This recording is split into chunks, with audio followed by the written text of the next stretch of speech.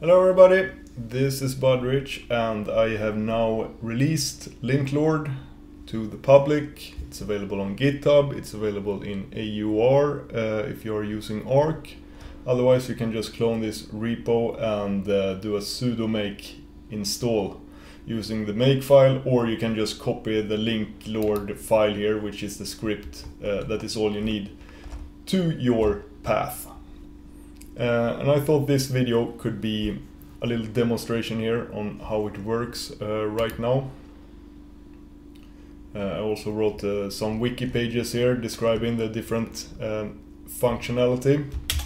First, let's install it. I use yay as the AUR helper, so just do this and it will install Linklord for me. Yes, yes, yes, yes. And the wiki here, it's the same text as you can find in the man page. So you can do man Linklord after you have installed it, and then you have this man page here containing the same information as the wiki.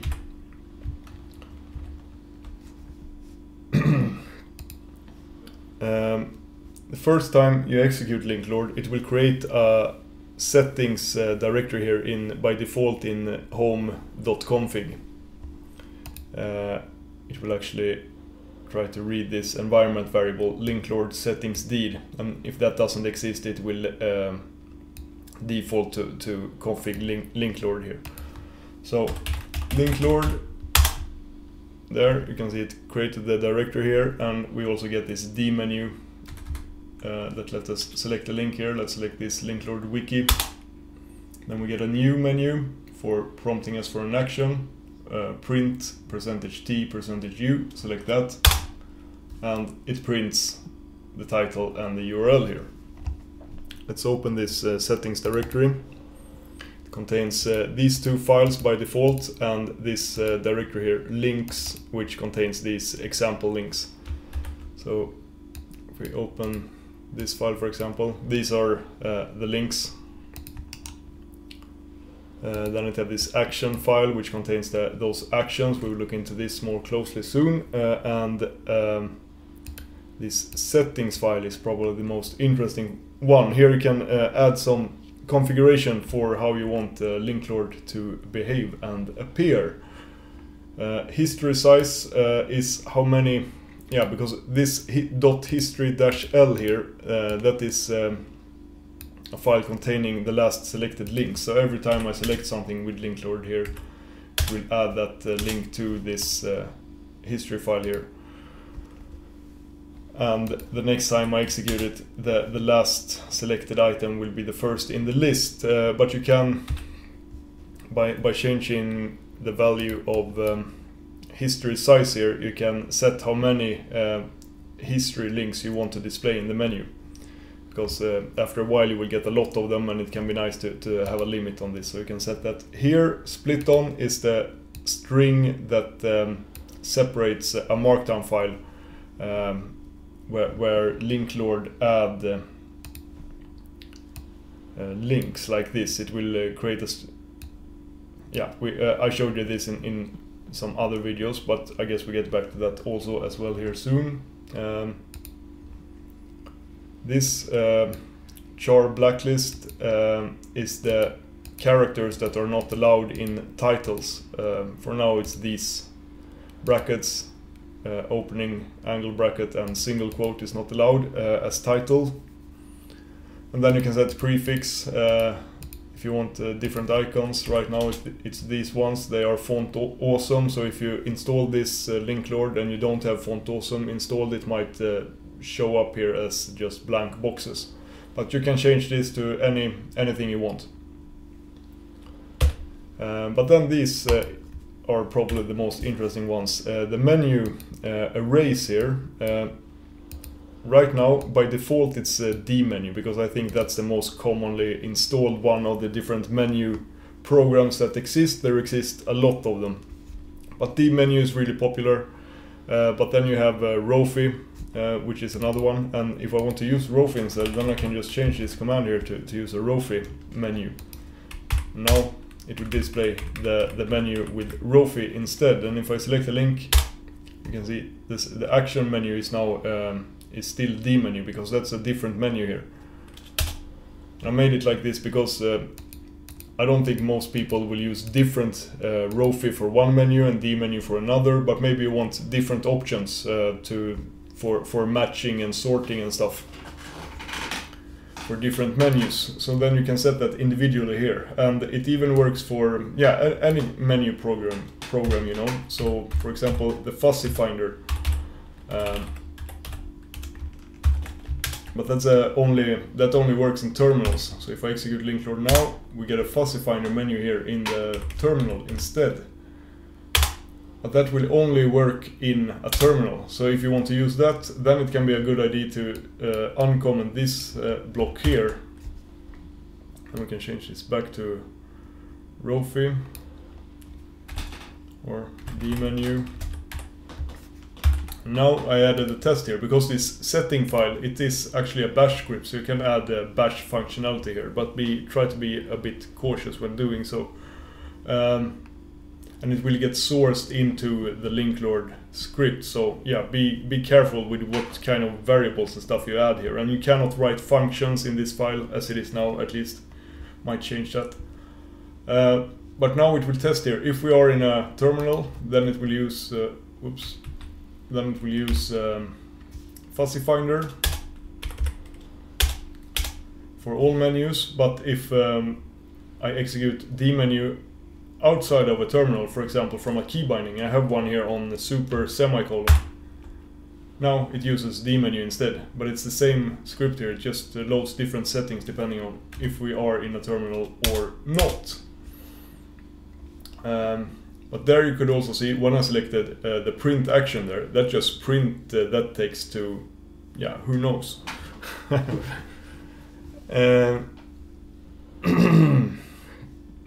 But let's uncomment this, because I never use this fuzzy finder, so I'm not 100% sure exactly how it works and stuff. Let's keep D menu here. The biggest reason I went through doing this setup here with the menus was so I could use my own weird menu, you know. I like i3 menu, and then maybe a layout A here, and that will display a menu in the A container here. Whoops, wrong. There. Now I get a menu like this. But that would just get really weird to have this hard-coded into the script. So I thought this would work, and I really recommend you doing something like this if you create a program with a menu and want to use Rofi or D menu or something. This is much better. Then you can let the user set whatever menu they prefer, you know, because there are people who refuse to use Rofi, and there are people who refuse to use D menu when Rofi exists, and so on. And also nice to have them all at one place here, because often you want to change the options in all of them, or whatever. These actions, there are two different actions that are available. There is a dedicated wiki page here, and those actions are print and exec. Print prints the string to standard out.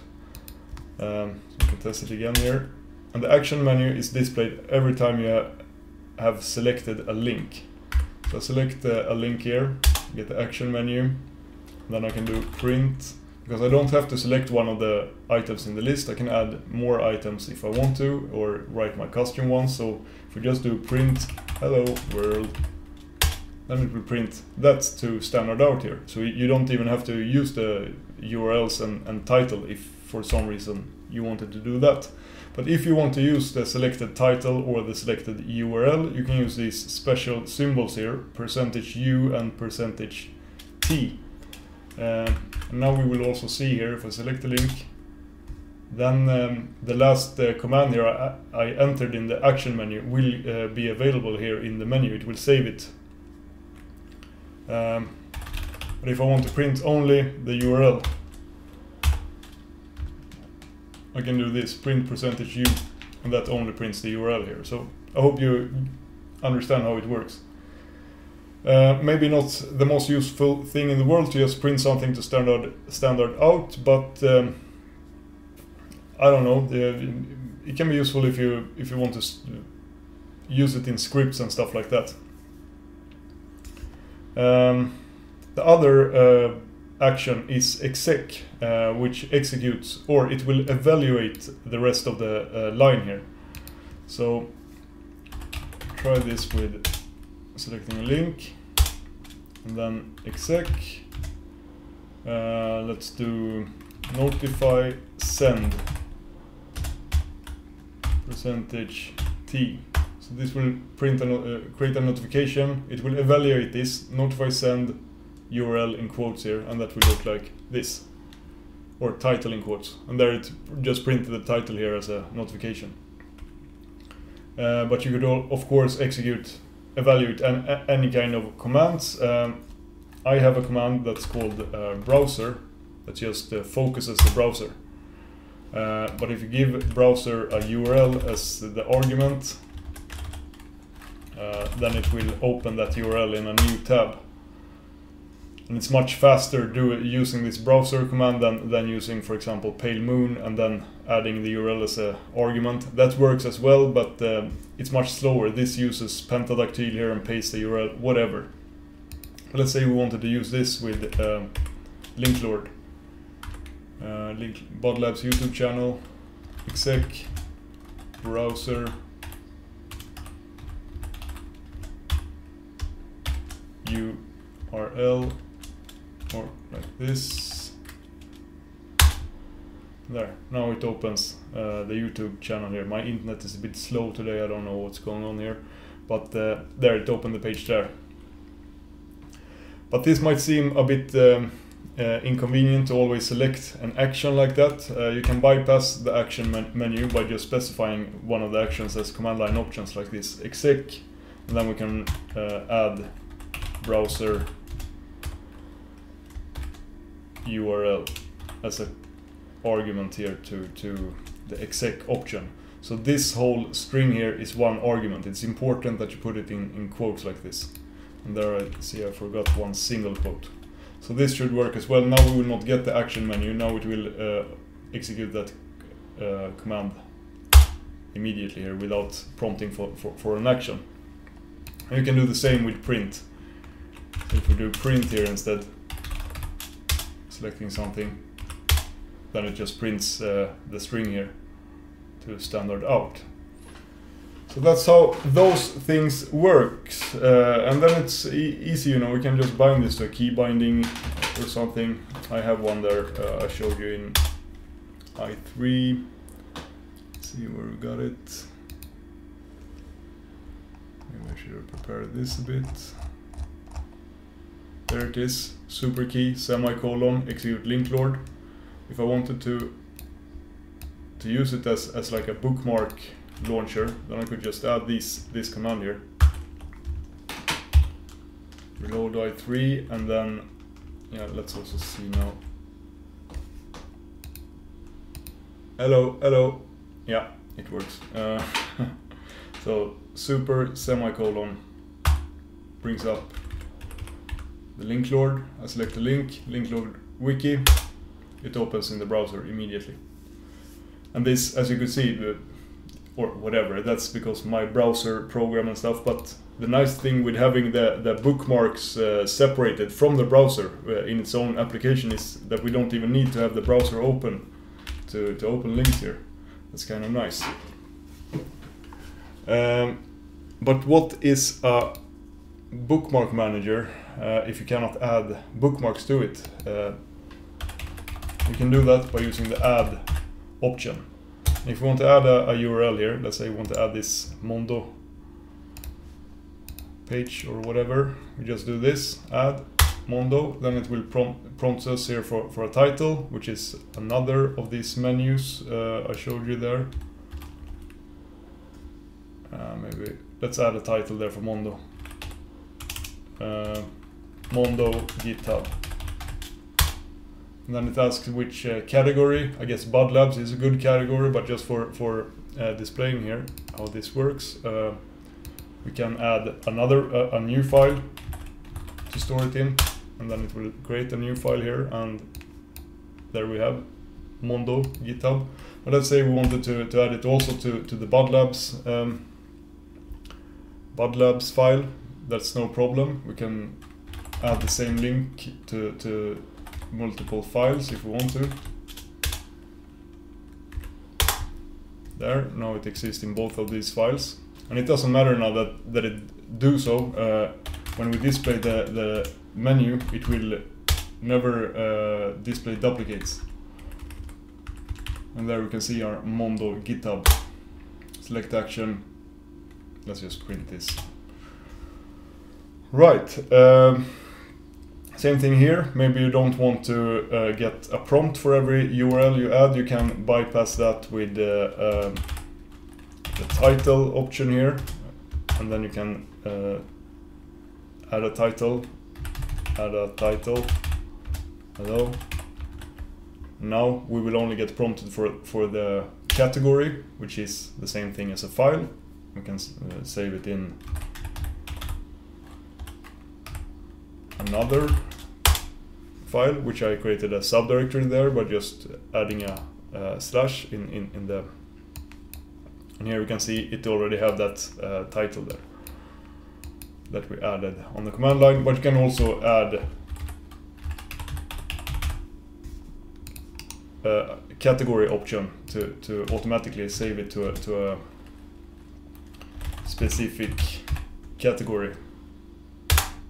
And there, now it created the category immediately here, and this can be useful if you batch add a lot of links from a file or something, and you already know the category and the title or something like that. What do I know? The last feature, and the reason I created this in the first place, is of course the ability to automatically append links to markdown files. Which I guess is what makes this bookmark manager different from others.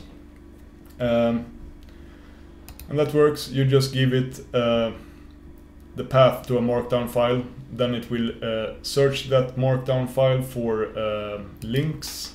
Let's see where I am here. For example, here we have a readme.md here that is this. No, it's not. It's this readme here.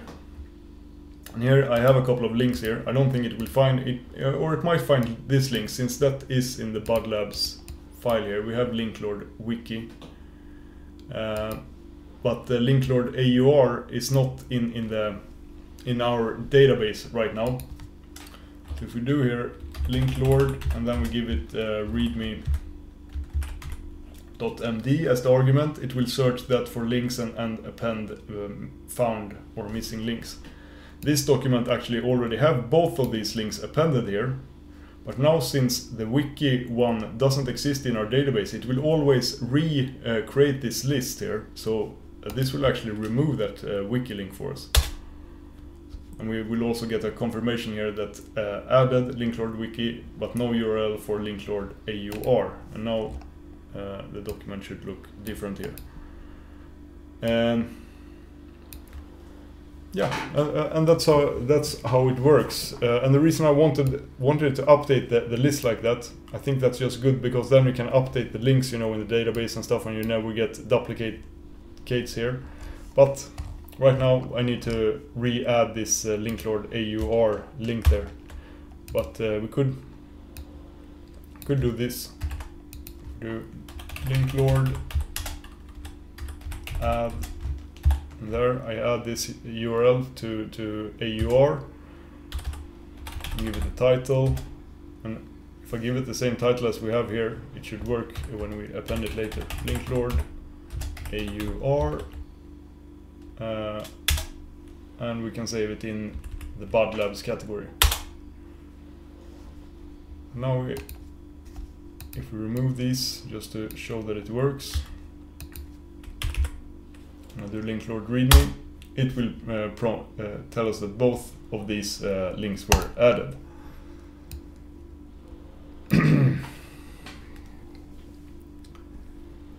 Okay.